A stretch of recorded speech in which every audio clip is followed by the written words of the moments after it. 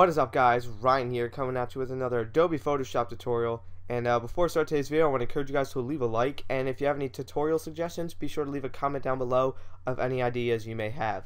And if you're not already subscribed to my channel, be sure to click that subscribe button, because I'm not too far off from 3K. But anyways, guys, today's tutorial, I'm going to be teaching you guys how to create not really a 3D text, but more of like a bold, kind of like a hard drop shadow text with some nice reflections on it. But the style we're kind of going for is kind of like the one in Gibby's most recent speed art. There'll be a video link on screen for you guys to go check out the video, and there'll also be a link in the description to go check out his channel. But the text he uses in the banner is essentially what we're going to be going over today. So let's jump into Photoshop and get to work. Now, in creating a text like this, there's multiple ways about going and creating it. I'm going to be teaching you guys the simplest way I know how, at least in my opinion. But essentially all this is just one or two text layers, one above it and one below it, just moved down a little bit and a couple shades lighter, and just an easy, nice reflection on top. So what we're going to do is I'm just going to turn off these layers here. I'll also have the PDS to download in the description for you guys to follow along with this if you do need it. So we're just going to grab our tutorial, not our tutorial, our text tool, and we're going to call this tutorial. Sorry, I am typing with one hand here. Tutorial. The font I'm using is Nexia Bold. There'll be also another link in the description for you guys to go download that. It's a free font. So the first thing that we want to do here is we want to go and grab our gradient in our layer style, and we're going to make kind of a dark or a light bright, kind of like a fluorescent orange in a way. So for our end, like for the bottom part, we're going to make it a little bit darker than our top part. So we're just going to pick a nice orange color like so. It's looking pretty good. Maybe make this a tiny bit darker like that. That looks a little too dark there. It's looking pretty good. Hit OK, hit OK. The next thing we want to do is we're just going to duplicate this. So we'll duplicate our top layer. We're going to call this tutorial 1, just so we can keep track of it, so when it comes to organizing things, it'll be easier to recognize. Tutorial 1 and tutorial 2. For tutorial 2, what we want to do is we're going to hold down our arrow key for about 5 or 6 times, like right about there. And what we want to do is we're going to turn off our gradient here, and we're going to add a color overlay. Select the color we have here, and we're just going to make it darker than the one above it. So right about there,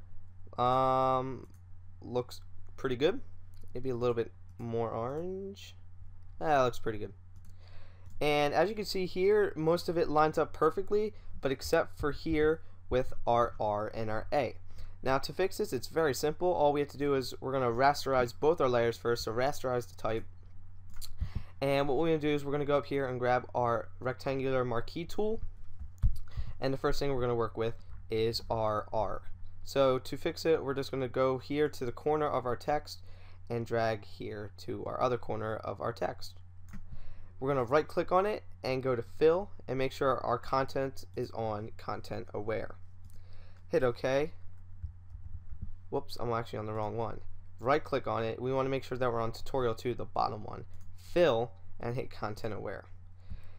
Hit Control T or Control my mistake. Actually, that's not too far. That's not far enough. Let me just move this over a little bit. There you go. Right click, fill, content aware, and oops, make sure we're on our second one, not our top layer. Fill, content aware. Hit Control D to deselect, and let's zoom out and see how that looks. That looks pretty good. Now we're going to do the same exact thing to our A. So again, make sure our bottom layer selected. Go to our marquee tool, go to the edge of our text, and drag out right about there. Right click, hit fill, make sure content aware selected, and hit OK.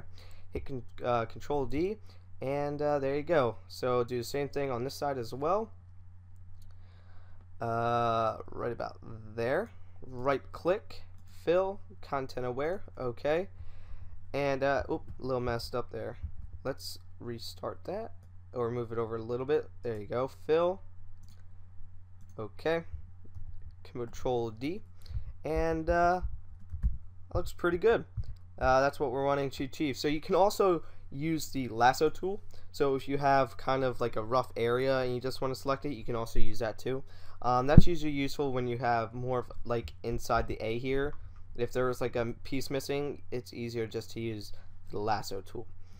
So the next thing that we want to do is we're going to add a some bevel and emboss to our top text. So we're going to go and click on tutorial 1, go over here to bevel and emboss, check that off. We're going to change the depth to 2. Make sure that our technique is on, technique is on chiseled hard. I mean chiseled soft. I mean, and bring the size down to 0. And make sure that your angle is 150. I'm pretty sure it's standard. It starts off at 90 degrees, so make sure it's at 150 and 0. Make sure global light is checked off. I mean unchecked, my mistake. And what we want to do is we're actually going to turn off our shadow mode, or put it down to about 10. And make sure the shadow mode is normal. And actually we're going to bring that down to 5. Oops, my mistake. Didn't mean to hit enter there. Go back here. And make sure that our highlight mode for our for that is changed to normal, and put this up to 80%. And as you can see, oops, my mistake, 0. This has to be changed back. I don't know why I changed that. As you can see, it adds kind of like a highlight effect from like kind of like an afternoon sun. So it shines up from over here and it shines down, so it gives that nice kind of light angle. So it's pretty cool. My mistake, there's actually, forgot to mess with that. There you go, that's what we're looking for. So as you can see, if we zoom in, it has that nice like highlight effect on the left side of our text and not the right side. So it looks really cool, and it's really nice. So the last thing we're going to do is we're just going to add a new layer, and we're going to start adding our reflection. Now to do this, you can either use the ellipse marquee tool or the normal rectangle marquee tool. Today we're just going to use the rectangle marquee tool. And we're going to drag out and cut our text kind of in half like that.